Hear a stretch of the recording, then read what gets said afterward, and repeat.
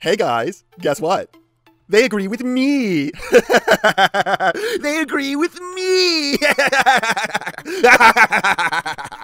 Oh, vindication feels so good. First there was the week. Then there was the week of slightly less Big Boys, the combining. Now it is the final day of the week of Big Boys 3, the re-beginning. I've been trying to come up with a meaning to that word switch all week, and I just couldn't. But if I don't use that retitle now, I'll never get to. It's MasterPiece Skyfire. MasterPiece is back, baby. Gone are the days of MP sucking. At least, hopefully, based on this and the Trailbreaker that I have but have not reviewed yet. No more giant faux-forming pieces, no more bad QC, no more breakages, no more unnecessarily brain-numbing, overly complicated transformations. Just really good, high-quality renditions of the characters. And boy, let me tell you that this thing is already off on the right foot by agreeing with me. Oh, Skyfire's Titan scale? Do go on. I seem to have memories myself of such a thing. Oh, what's that, dear viewer? You think I'm crazy? Oh, but you see, Takara agrees with me. Hence, they've included several minifigures illustrating the scale of our large lad here. And if we take proven relative scale into account, Skyfire here is the biggest boy in the week of big boys. I mean, Trypticon comes with a deluxe scaled character that comes up to his knee. But here, Optimus Prime only comes up to the ankle of Skyfire. Now, if you'll excuse me, I have to go stare at an incredibly correct person in the mirror for a few hours. My downright perverse love of the implied scale of this thing aside, let me just say that there is so much good going on here, it's kind of heartbreaking. To even get you to start to comprehend the awe-inspiring purity of this thing, let me point out, aside from the stand and the stand adapter, which makes perfect sense, I don't think anyone would ever expect what I'm about to tell you to be applicable to those, the figure can store all of its accessories in compartments designed to hold them in both modes. You never have to put stuff away in a drawer or risk losing it. This is basically a toy with built-in pockets for all its shit. Like, stuff doesn't have to go in one place for one mode and then come out and go somewhere else for another one because that space is now taken. It all can stay exactly where it is because there are literally pockets, containers on the character for all its stuff. I can't even tell you what a strange, beautiful relief that is. It's a complete breath of fresh air. It's insane. And I haven't even talked about the look of this thing yet, which is fan-fucking-tastic. This thing looks so much like the character, it's kind of jaw-dropping. This definitely has legs that are too long, but it shockingly really hides them well. I think it's a mild cheat being perpetrated by the backpack because his torso is as long as his legs, if you count the top of that as part of his height. And normally, a figure with this many large flat surfaces may come across a bit plain. That was not a pun. But honestly, this thing really manages to avoid that with a few subtle tricks. The proportions are a little wonky, but that's just how true Skyfires be do. I can understand how that may be a little off-putting for some people, but for people like me, for whom this character was their childhood, it's like crack, because we've never gotten something this accurate before. And I don't know how much of this figure is paint, and how much of it is just significantly glossy plastic, but the whole thing just has a pleasing sheen to it. It's all just so lovely. Now, I don't know why they exactly did this, but they painted the trim around the cockpit, and this is where it ended up with the one paint mishap I can find here. It's not a big deal, but I just can't fathom why they bothered. And you know, I thought that the skinny biceps thing was gonna bother me a lot more than it does. I feel like making these thicker into the elbows would be the one change to this design that no one would really complain about. But at the same time, I'm not ripping my hair out at this and ranting like there's a parts forming piece being held on by a pair of wedges that are pushing it away from the figure. Watch my previous video if you don't get what I mean by that. It looks exactly like it's supposed to. It has presence. It feels big. I mean, this thing is quite massive. I, of course, would always love an even bigger Skyfire, but that's because I'm a psycho. If I had anything truly negative to say right now, it's that untabbing his left shoulder is far too easy. And look, this may be stupid, and it might not mean a lot to you, but it does mean a lot to me. I am so fucking happy that this thing doesn't have a waist. Now, you may call me a stone-cold moron, but I'm so happy about that because for fucking once, this is really just a cockpit. No splits, no tricks. And I think it's really important that at least one fucking Skyfire does this, even if it murders the possibility of having a waist. Other Skyfires have also not had waists, but they also did the fake cheating splitting cockpit thing. So what's their excuse? Also, this thing is infested with gimmicks. Like I said earlier, it's just rife with pockets. And these are all fully painted on the inside so they don't look like crap. Even the landing gear doors are painted. That's luxury right there.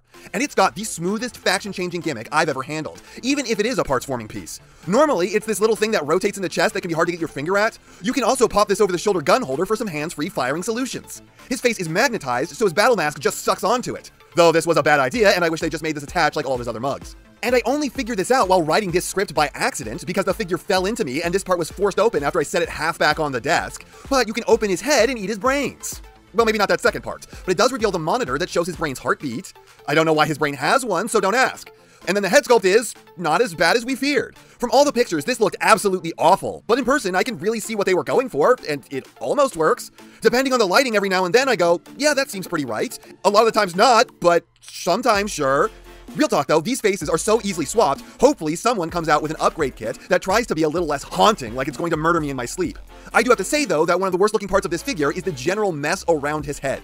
So I might have gone a little insane. After the last figure, perhaps I've begun to crack. Even all the stuff about this that should suck, I'm in love with. Though I do think that it might just be that this thing was tailor-made for me. I mean, this is doing basically everything that I've always wanted a Skyfire to do. It looks right, it's big, it's made well, it feels great, it's got gimmicks out the wazoo, it for once has the real cockpit running down the entire front, and at night it crawls into my ear and whispers to me that I'm right about the scale of Skyfire. And let me tell you, those are the best night sleeps I've ever had. This would have been little kid me's favorite toy ever. Anyways, accessories kick a lot of ass. He's got several faces that you can swap between, all of them are about the same level of creepy, and he's got the face mask that snaps on with magnets, and by snaps on, I mean limply grips on with about the strength of a single depressed ant. It'll maybe hold, so good luck not losing it if you dare try and touch this thing while he's wearing it.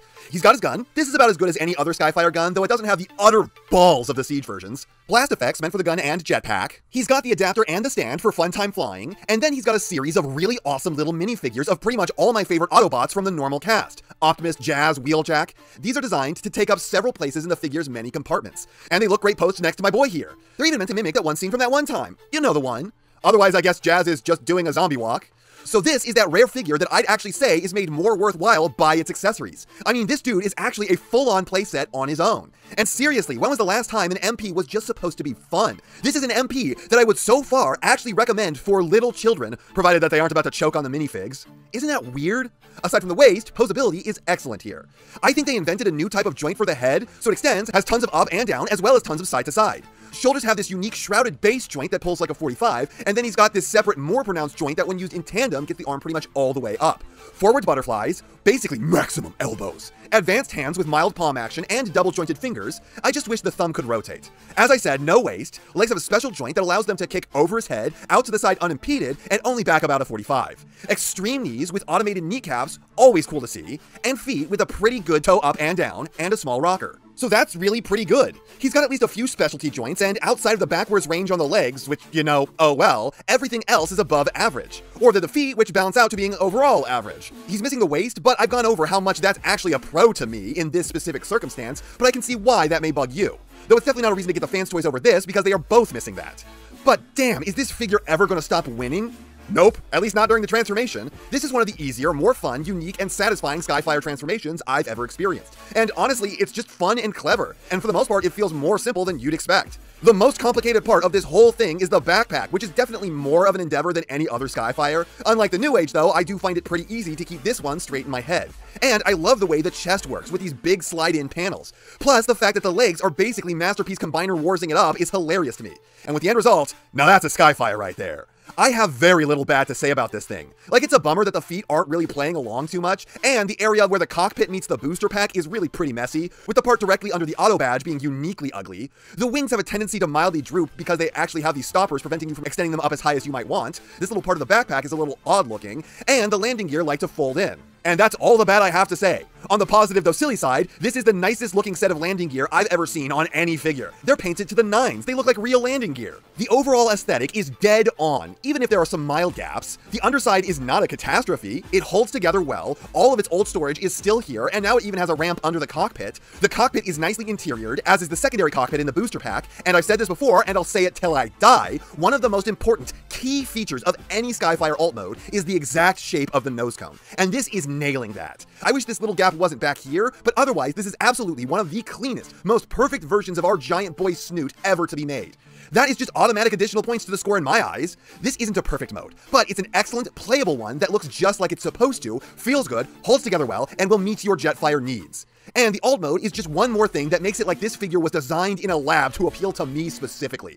Like, this is no joke, basically a dream version of Skyfire for me. It does everything I, in my psychosis, want it to. But what I can say objectively is that this is incredibly accurate, it looks good, it's high quality, it feels great in your hands, it's very posable, it's got great accessories and fantastic gimmicks in concert with those accessories to make this figure even better, it's got a good transformation, a very solid alt mode, and it's significantly cheaper than the MP 3.0 Optimus Prime. So that thing can go get fucked! 400 bucks my ass! A fantastic figure that appeals to me more than that all would actually suggest. And ultimately, this is more than worthy of the name MasterPiece. I sincerely doubt you will be disappointed in this if you get one. Siege is still absolutely awesome too, though. And that's not half what I have to say, but it's enough what I have to say. And I know, you know, what everyone else tells you to do at the end of these videos. So, if you liked what you saw here, please do that. And if you'd like to take it a step further, then please share this video with any friend you think may be interested. I hope you all enjoyed listening to me waste your time.